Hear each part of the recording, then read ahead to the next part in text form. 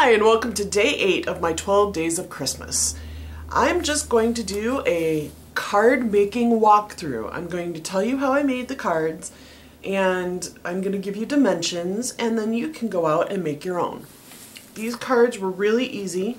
The base cardstock is all cut in the same way. You take an 8.5 by 11 sheet of paper.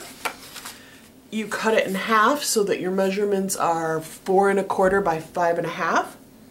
And then you can either do it this way and score it this direction, or you can score it this way. And then you can either use it sideways like that, or I've done it this way for this one.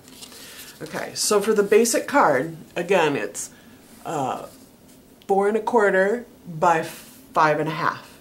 Okay. Then all I've done for the ones that are like this, I've just cut out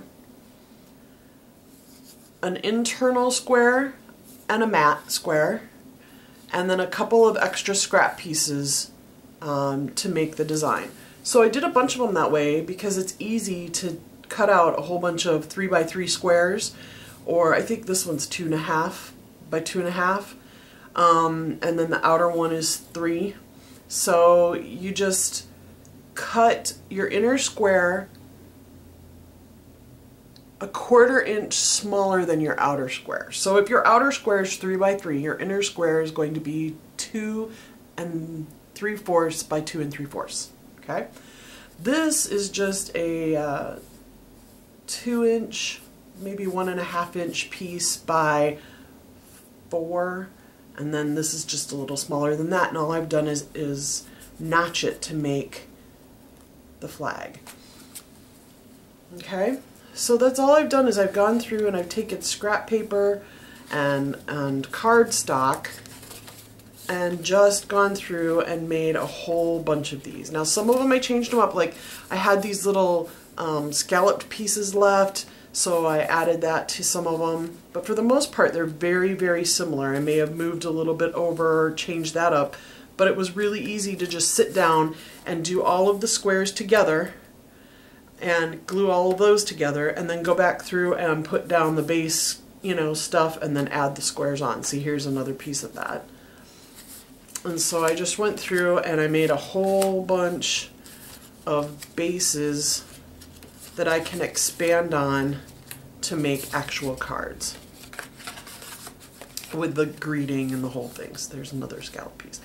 Then I took some embossing folders and I did something similar, but I just embossed the paper first and then I attached it to the front of the cards.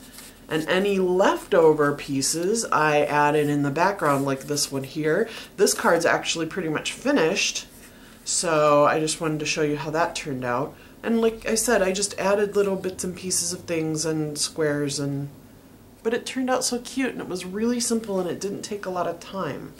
And then on the inside I just put this down here to give it a little fun on the inside. Okay, so that one's finished, so I'll put that in the finished pile. But these are the ones that I'll need to add sentiments to and bling and all of that. Like, here's some bling. What I did was I stamped out a whole bunch of sentiments like Merry and Believe and Merry Christmas and I don't know, there's a wishing, warm wishes and things like that. So I stamped a bunch of those and then I cut them out. Some of them I just cut straight with, scissors or my Fiskars slicer machine there, not machine, tool. And others I used a punch, or in this case I used I think this is from the Apothecary Thinlits die set, to cut out the words. Then I sponge inked the edges of it, and I just added it to the front of the card with a little pop-up dot dimensionals. So it's really easy. You just, once you've made your card base, you just add the sponged paper and this piece to it, and then I added this with the Merry on top, and then I just added some pearls for a little bit of elegance. So easy. So I'm just going to go through some of the ones I've done here. So it just depended on what cardstock I had left and what colors I had. So this one ended up being blue, and it's got the little snowman on it again. Here's another one. This one's a little more blingy. So I added those snowflakes that I had punched out with little stick-on rhinestones. This one I actually made this poinsettia, and I think you've seen some of these previously. Let me grab a couple here. I just make them. I used, for these particular ones, I used Tim Holtz tattered poinsettia die, and I just cut out a whole bunch of them at once.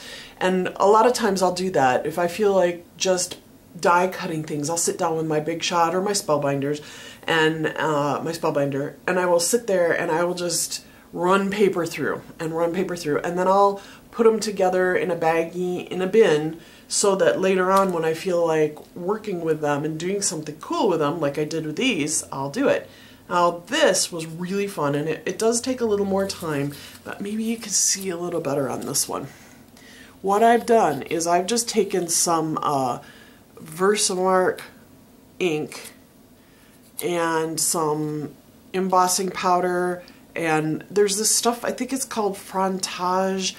I can't remember for sure. If that's not the right name, I'll put it in the description below, but and I've sprinkled it on while I'm heating it. So when you use your embossing gun, you heat this up and then you add these little pieces to it, and this is what it creates, and it turned out so cool. I mean, look at this gold one. I just had so much fun with this. And then what I did on top of that was I used gold stickles to edge all the petals. So that kind of took it one step further. Some of them I left because I just thought they looked a little more country style or shabby chic sort of. And others, like look at this one. I mean, because the paper was already painted and coppery, I just left the gold on there and I thought it was perfect. It didn't need to be edged. So it really depends on the look you're going for. But I really had a blast making these. But see, I'd already stamped this out, and I just made a card using the cardstock bases that I make up, and then I added scrap pieces of paper to it, and poof, Christmas card. So let me show you a couple more here that I've got, like this little Noel. Alright, so here's this one. I had this shiny cardstock that I turned into the base of the card, and then with the cardinals, I think this is nice, but I feel like it's missing something. I'm not sure what. It just feels like plain to me. So I used the gold foil Merry Christmas on here that I got from Pat Catan's when they were having a clearance sale last year.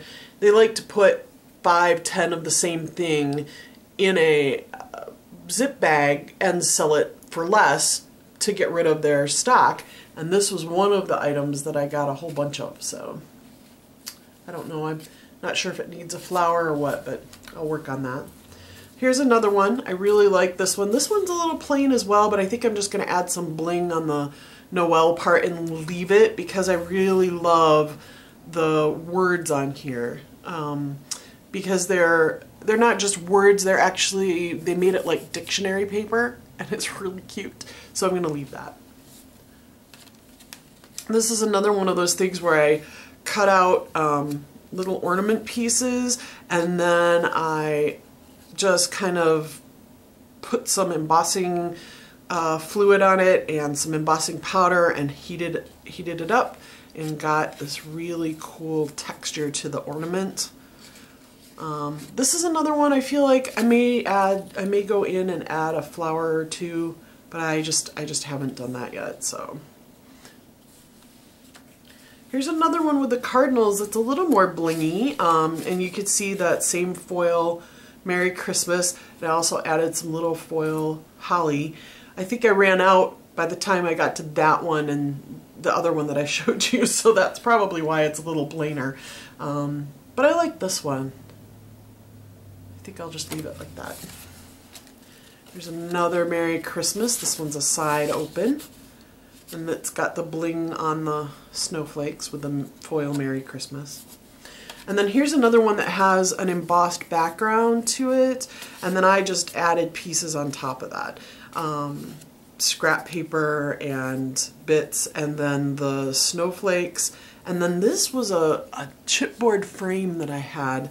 And I really like how it just kind of pulled it all together. So. Alright, and then just a couple more. We're almost done. I really like how, look at this one. I really like how that turned out. I know that you've seen some of my little ornaments that I've made. Like here's one. And I made this one the other day on camera. You saw that one. So here's some little ones that I added little flower bits to out of scrap Christmas paper that I made. And these are just punches. I just punched them out and added them to the ornament like this, and then I added the ornament to the card. And then there's this one, which I really like. Here's one of the poinsettias I did. Here's a die cut with a epoxy sticker. There's a little ornament here, a little ornament here, and then it's got the Noel. I believe, yep, it opens that way. All right, happy holidays.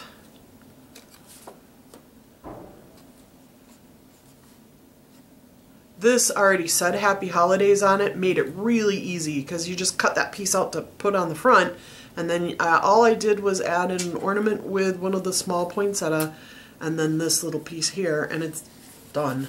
And then I love this. I love this stamp, how the Merry Christmas looks there, the paper, everything about this one. I really love how it turned out. So there you go, that was a quick run through of some Christmas cards. I'm going to work on finishing up Christmas cards, and I will talk to you all later. I hope you go make some Christmas cards.